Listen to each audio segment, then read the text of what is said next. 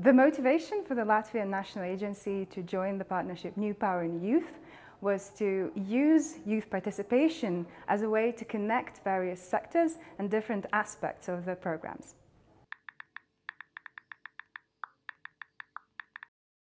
So the priorities for the Latvian National Agency within the partnership are threefold. We really want to foster participation within both the formal and non-formal educational sectors. Also, we really want to raise awareness about the participation activities within the youth programs and the opportunities young people have to create projects with the participation priority in mind. And also, last but not the least, we do want to establish youth participation as an important priority within the agency itself.